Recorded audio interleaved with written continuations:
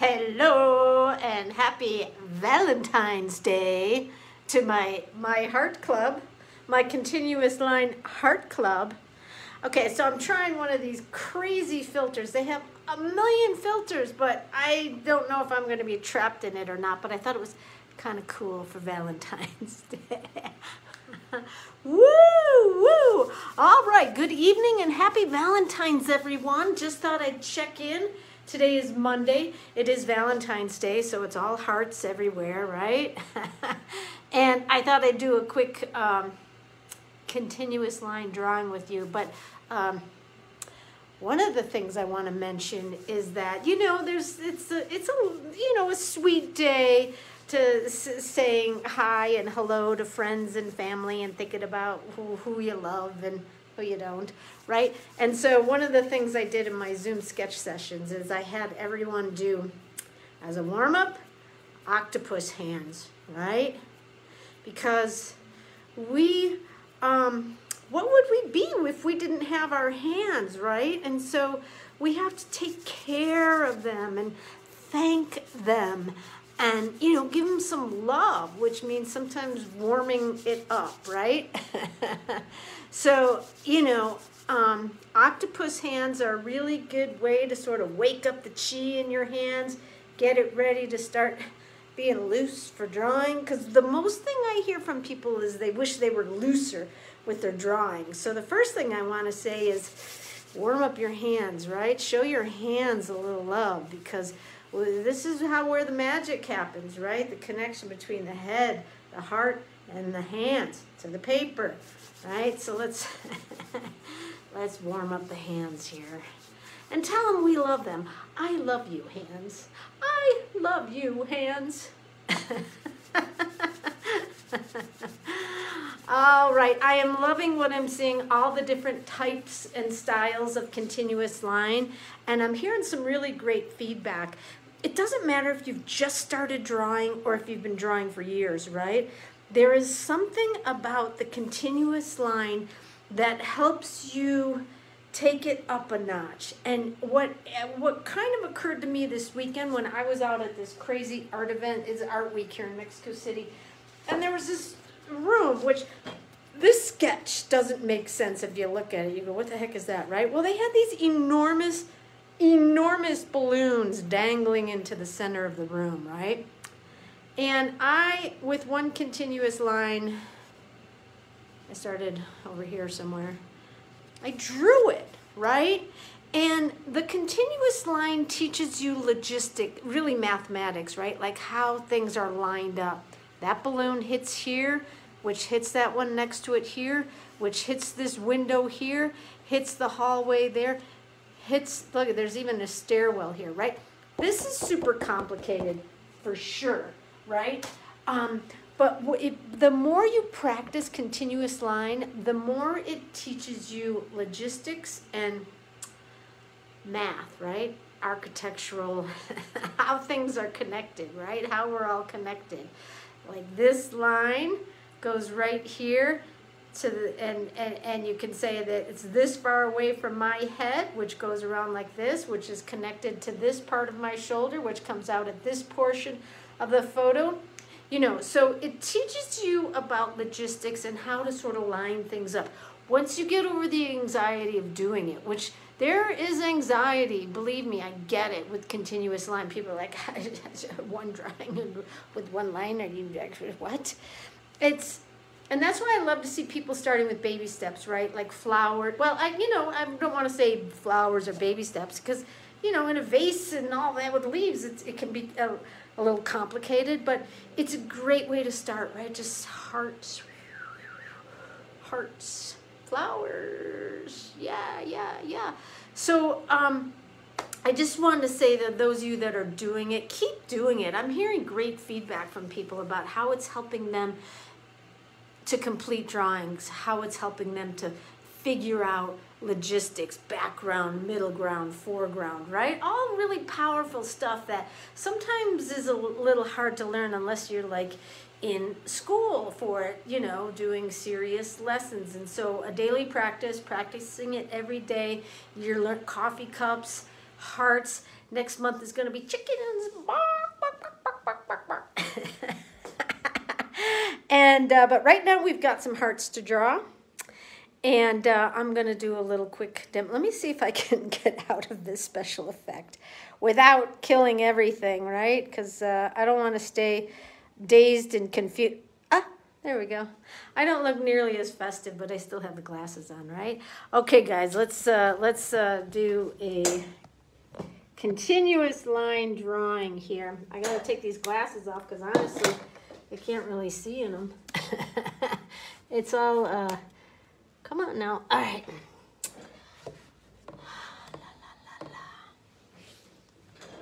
All right, so in Mexico City, in Mexico really, there's balloon vendors. And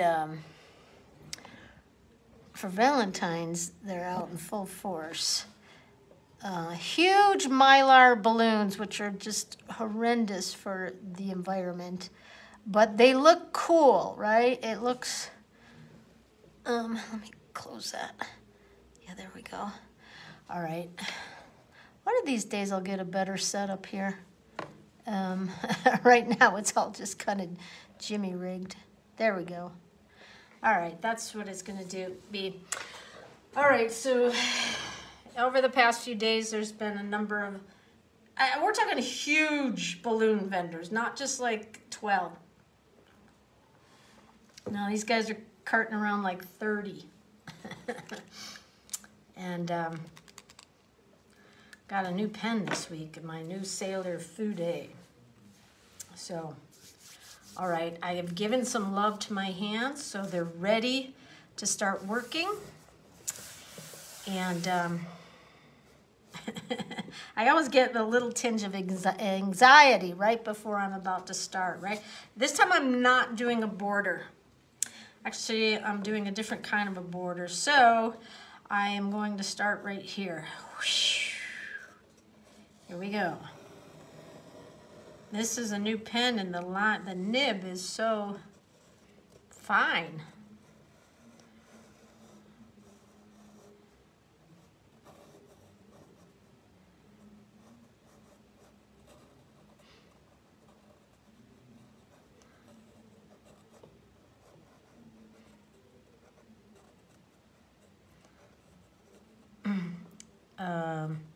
As you can see, I go over things a few times, right? Like if I want them to be stronger, it's not, there's no like hard, fast rules with like, oh, you can't pick up your pen and make a different line. You can. It happens to me a lot because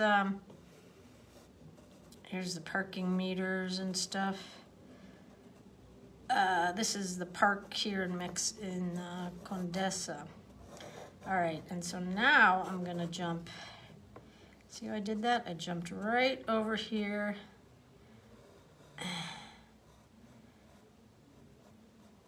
All right, here's the bench. Let me think about this now.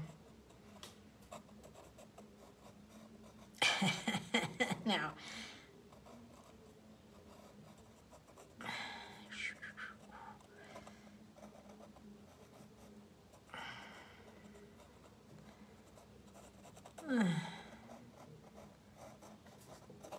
whoops, see I just had a little jump right there.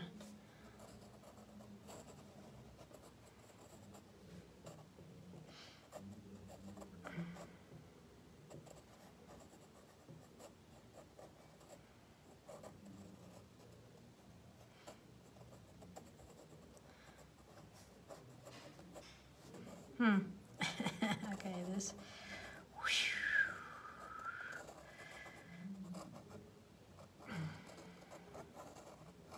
Here's our balloon vendor. You know, sometimes it works, sometimes it doesn't. I'm going to adjust his shoe a little bit so it comes out this way. And then, see, by doing this, it made me realize the shoe was not in the right direction. And so I'm going to put it in a different direction.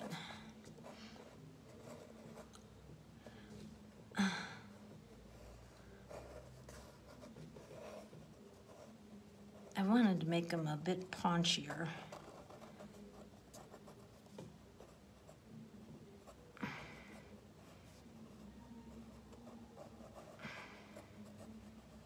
Oh, now he looks like a newsie.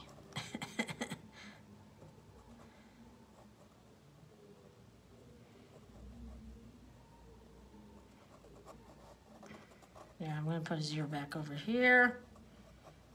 Okay. There we go. He's got a bigger girth of an arm here. And there's ways to correct, right? Like, I'm kind of freestyling this. And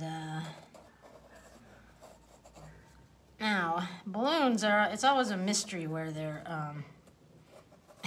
coming from, but oh.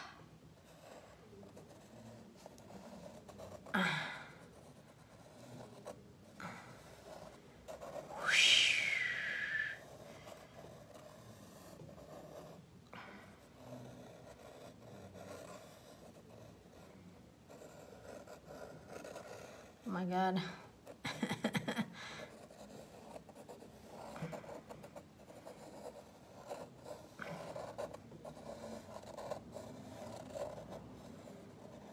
See, I can't even talk right now because I'm so like, oh my God, where am I? What am I doing?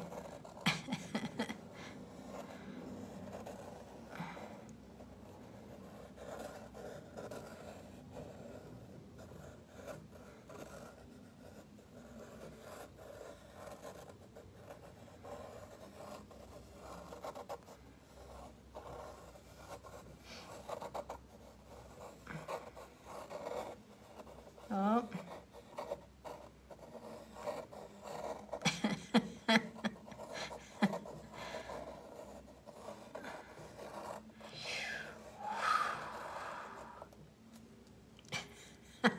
Right, that's all he's getting. I mean, these guys carry even more, but this is all he's getting. And so,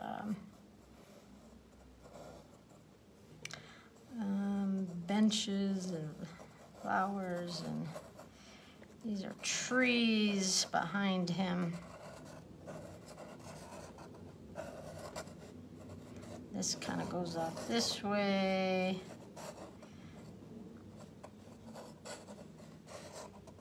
They're heavily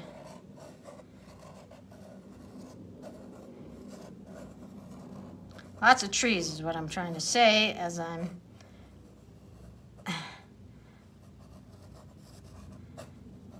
I don't know if I need all these tree branches, but I'm making them. I mean, this is Condessa, and Condessa is filled with trees, right? And so here's the street and cars. See, they're just like odd shapes.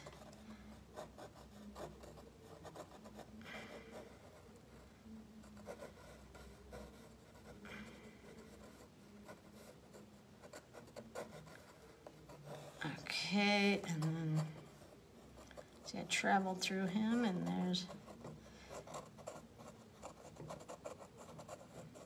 people.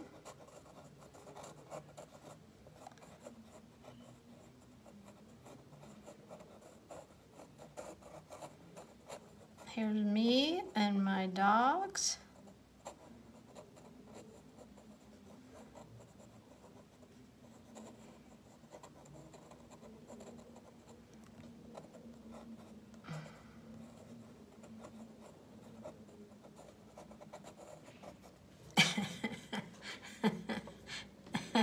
All right, there we go. I'm calling it right there. I wanted to make him bigger, but you know, sometimes it's just the way it happens, the way you do the way it works out. So where's my brush pen? I want to do a little bit more, because back here is like crazy trees.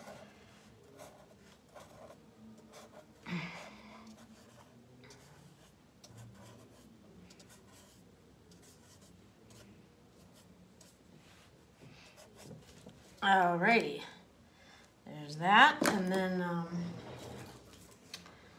So let's see. Crazy balloonies.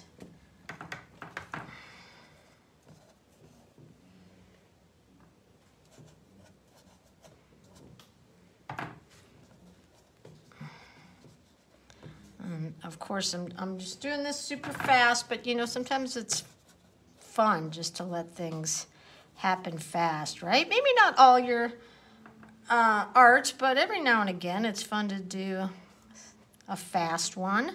That's what we do in my Zoom sketch sessions. It's you push yourself by doing it quickly and to learn composition. And I'm making these all the same color just to keep it simple. There, and you're like, well, Megan, wait a minute, why is it? Well, hang on here because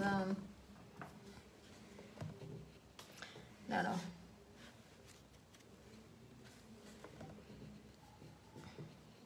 A little darker down here. Let's see if I can do this without getting lost. It's always a little darker down at the bottom there. All right, I'm gonna try to leave some white here to add a little definition.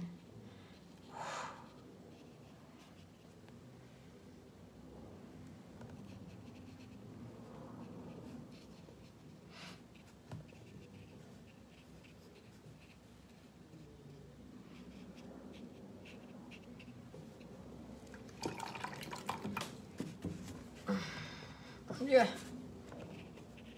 Soften the edges a little bit.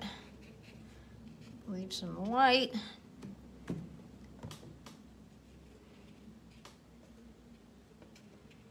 Now these are Mylar.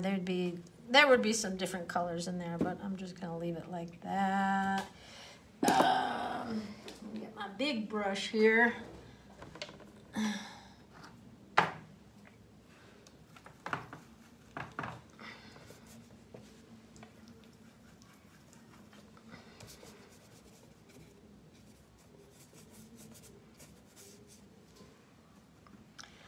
These are trees back here, but I really don't want to do them green because that will bring attention to them. And really, the point here is the balloon guy.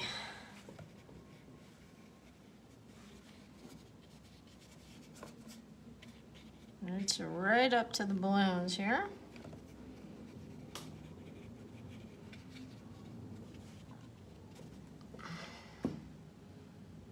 Whoops.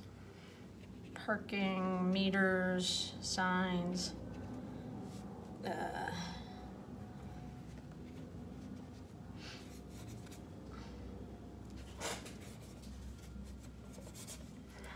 am going to bring attention to my doggy because this is mine, right? So I like to keep it personal. I always like to add a little something that is like part of my personality, right? And my coat, oops, it's not that dark, right? Yeah, my jeans. I like to wear a little red, red dress. I wore a red dress thingy doohickey today. Sweater, that's what I'm trying to say. Red shoes.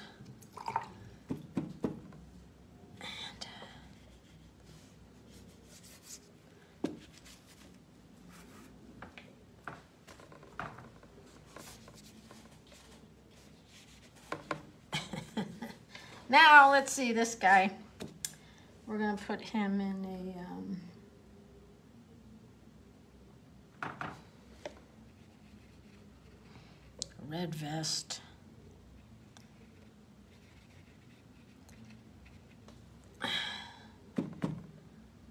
Red hat.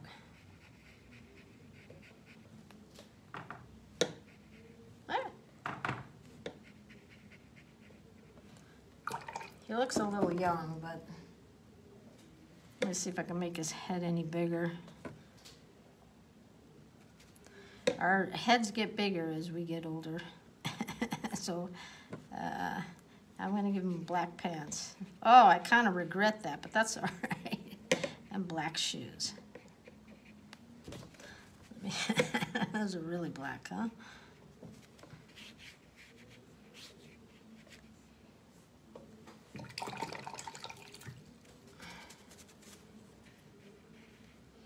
He kind of looks like he's sitting under a cloud, right? I mean, this guy was not happy. This guy I was looking at.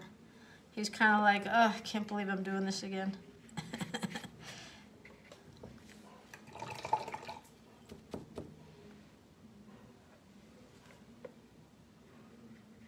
Give him a green shirt. Don't want it to touch anything yet because it's still too wet. Let me see if I can.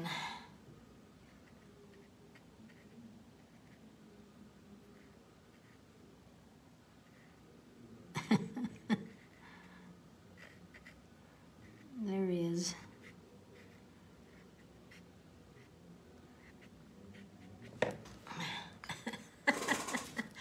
Again, these are not precise, and they're actually more fun when they're like a little bit wonk, right? I mean, I try to be respectful. I always try to be respectful of the folks here in Mexico City that I draw. I don't like to be disrespectful of any of them, but you know, sometimes it's just oh yeah, he got a little muddy. That's all right. Okay, well, there you have it. I'll probably do a few more touch-ups before I post it, but yeah, there's my really happy balloon guy. There's the water. I mean, it's already growing on me, right? So, again, this is not about precision, right? It's about energy and fast lines and teaching logistics and mathematics, right? Like, I can't even imagine trying to draw something like this even a year ago. I mean, I don't think I would be able to do it live on camera while knowing that, you know, it's going live to a group. I don't know. Well, it seems there may be a few people watching, but again, so I'm glad that this is not, what am I trying to say here? It's a teaching tool, the continuous line, right? And so I love that I just drew this guy and he's like under a sad cloud, right? But he's selling Valentines hearts. And it's just part of the story I'm weaving, right? Like I do continuous line urban sketching or drawing scenes from Mexico City because I really just want to capture the everyday, the people, the things that happen. A lot of people think Mexico City, God, aren't you terrified there? No, I'm not. I mean, it's a big city, just like any other big city, and there's things that are happening, but there's also wonderful people selling, you know, just making a living, just trying to get through these crazy pandemic days, right? It's intense here, right? So I like to capture the everyday and the people that are here and selling and just trying to make it, right? I'm just trying to make it, and they're trying to make, we're all trying to make it here, right? And sell a balloon for Valentine's Day, right? So anyways, I will post this when I'll probably do a few touch-ups to it, but I just want to say keep hanging in there, guys, because the love is there. The love is here. And the continuous line will help you in all areas of your art, right? Like I see it, you know, I can go out and sketch on location and do it really quick without much anxiety. It's not always good. It's not always perfect. It's not always right. But that's not even the point, right? I'm becoming a more accomplished artist, and the more I practice continuous lines, the more I practice painting, and even just painting with a live in a group, it's helping me, right? So thank you for helping me, and happy Valentine's to you. Happy Valentine's to your hands that make the magic happen, and to your head and to your heart, right? Stay true to all of them, and look at this, my phone keeps drooping. All right, guys, I'll see you next time. Happy Valentine's Day. Take care. Stay safe. Big love.